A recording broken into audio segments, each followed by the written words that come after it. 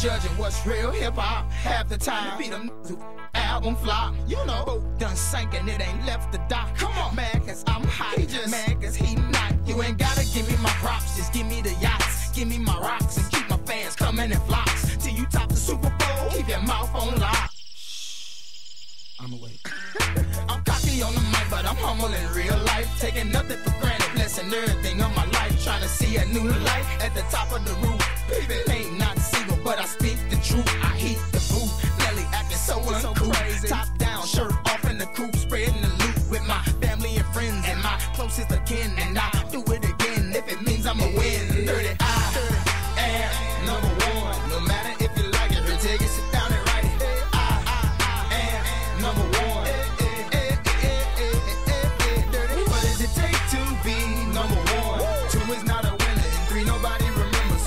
What does it take to be number one? I am number one. I am number one. What does it take to be number one? 2 is not a winner, and 3 nobody remembers. What does it take to be number one? Number one.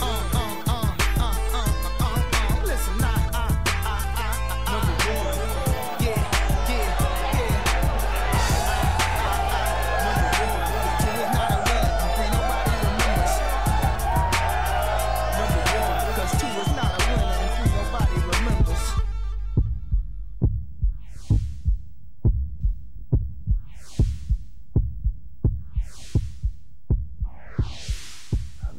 Probably the game that, kind of turned our season around. This probably, is kind of weird, but the Utah game down in Salt Lake, down at the Hudson Center, where they just kicked our butts. They were more physical, they were boxed out, and they just were relentless. And I think because we got our butts kicked so bad, we kind of took that to the BYU game, and that kind of propelled us to, winning 17 in a row.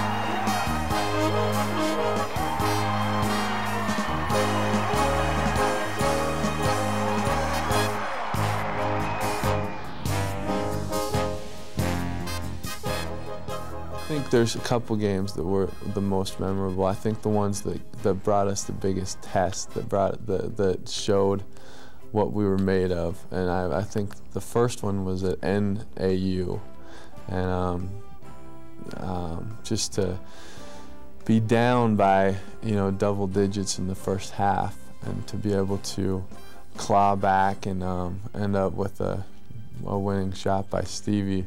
It was just a great feeling. We went for it the whole game, and it felt so good to get that win. I think that gave us a lot of confidence. Well, Jermaine passed me the ball, and I shot it, and I just prayed that I didn't hit the side of the backboard. But I don't know. All year I had a really rough time with my shot. The previous play, I gave up a layup to tie the game, so it was 61-61. So I felt real bad. I thought I'd get subbed out, but they left me in. I don't know why. I would have took myself out because you hit a shot all year. But they left me in. I just set up on the baseline. Jermaine drove. I just spotted up, got the ball, jumped up, and shot it in. Probably the biggest shot of my career. And I was really, really happy, and that we could get the win. And I guess the rest is history.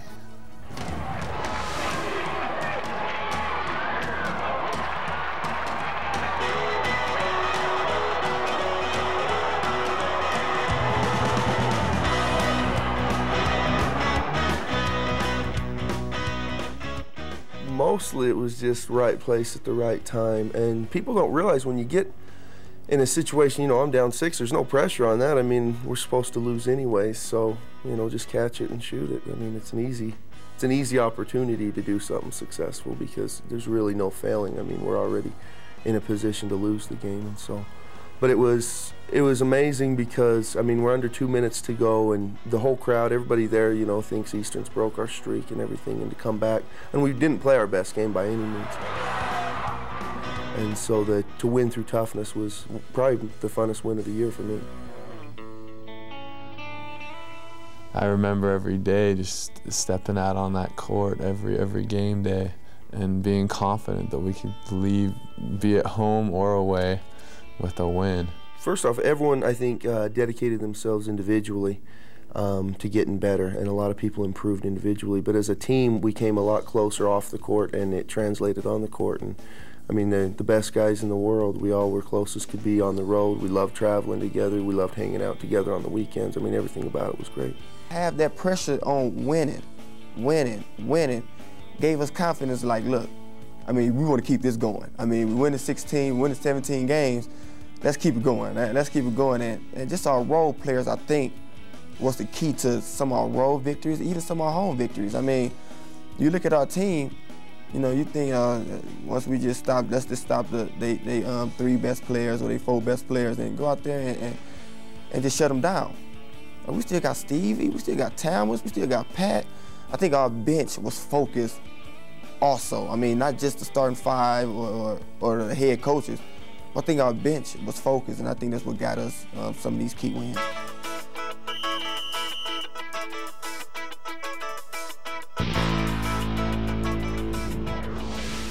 We had a great coaching staff that would prepare us. Coach Cravens let us be the players that we were instead of trying to make us something that he wanted us to be. He would always get us to be, let us act the way that we normally do and play the role that we needed to. And I think that really helped us a lot too. Coach Cravens always say to me, we make the coaches, but I think the coaches make us. You know, the same things they instilled in us last year is in us this year. But we grow each and every year. You want to put yourself in position just to win the championship. And Coach Cravens and his staff have really showed a lot of confidence in his seniors, even his freshmen, all the way down to his freshmen. And the coaches just had that feeling that we was going to be a good team.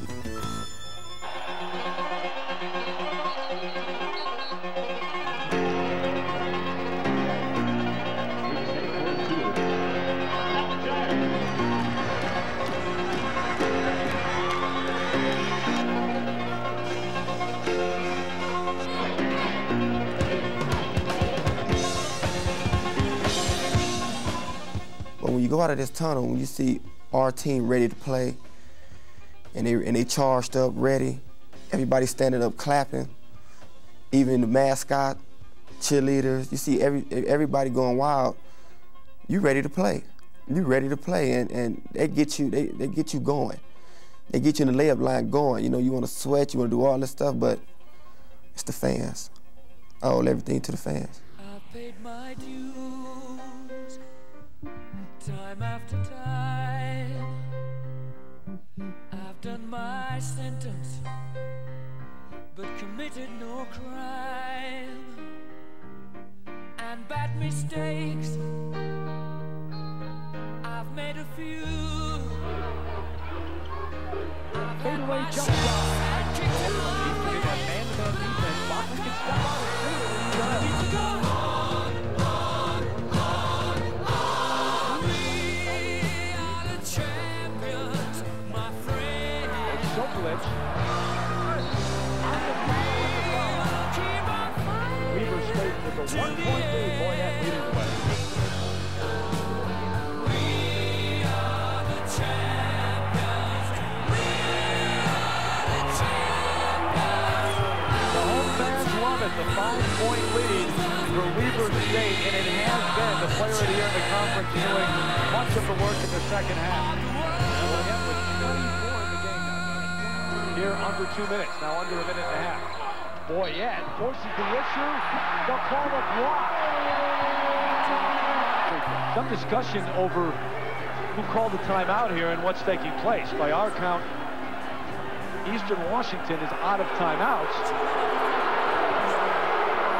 And it's a technical. Let's listen. Wow. A technical foul. Boyette, contact, parasol to 3. First the board. The Wildcats are going to the bench. A lot of it was relief because, you know, we figured we'd already won our conference championship and everything, but the exhilaration of knowing it was all finally done. I mean, nobody could take anything away from us. We were in the NCAA tournament for sure. My goals here had been achieved, and it was spectacular to be hugging all my teammates, and especially Coach Cravens. You know, for him to reach that point, he deserves it more than anyone. I'm on my way to the NCAA tournament. It gets you to the point where you be like, I would have never thought of this. Out of 3 years I've been here, I finally made it to the highest peak of the mountain.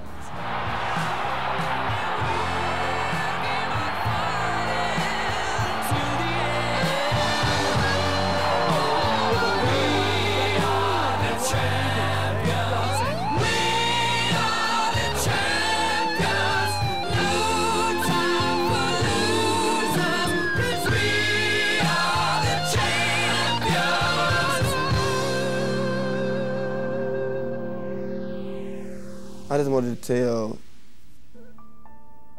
just the 6 seniors that, you know, I love them a lot. You know, I hate to not win in my previous 2 years when you had Chris Woods, Mark Thurick, then you got Damon King, you got Quinn Tebbs. You hate to see them go. I want them to be a part of what we accomplished this year. I just want to say thanks to Coach Cravens for giving me the opportunity, you know, to come out to Utah and play at Weber State. I enjoyed my time here. I don't know, it was a great year. To win 17 in a row was just amazing. I never thought we'd be able to do it. I figured we would lose a game here or there somewhere, but I don't know, it was just a wonderful time, and I just want to say thanks to the coaching staff, Coach Stroya, Coach Earlywine, Coach Jensen, and I don't know, I just love everybody here, and hopefully nobody forgets about me. Thank you.